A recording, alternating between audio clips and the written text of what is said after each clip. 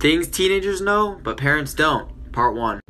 When you tell us no and we ask why, we're not giving you attitude. We're asking why you won't let us do something that we ask you to let us do. Stop comparing us to other kids. It hurts. Stop forcing us to be social. That's something that will happen with time. If I hand you my phone for you to look at a picture or for you to look at something I'm trying to show you, that doesn't mean you go through my phone.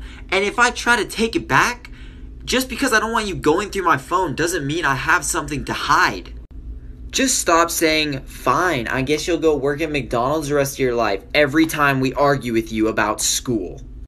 You're just as addicted to technology as we are. No, I do not want to hug that uncle or that aunt. Forced family fun is not fun.